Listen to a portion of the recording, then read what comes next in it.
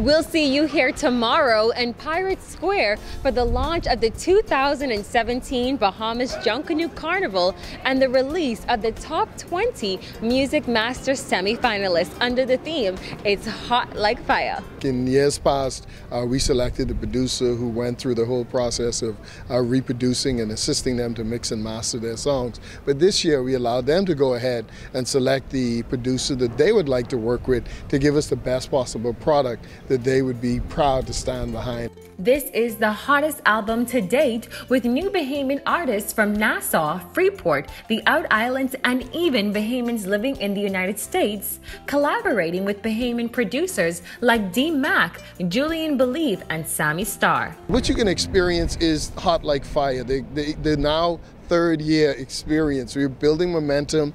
We've traveled to various other events and carnivals outside of the Bahamas, and the buzz is out there. People are excited when we talk about we're from the Bahamas. The next thing that comes out of their mouth is Junkanoo Carnival. The Music Masters semifinals in Grand Bahama is scheduled for April 28th to 29th, and the main weekend in Nassau is from May the 5th to the 7th. And while there have been many carnival group launches around town, like Enigma and Bahamas Masqueraders, this event on Friday will officially kick off the carnival season for the Bahamas National Festival Commission.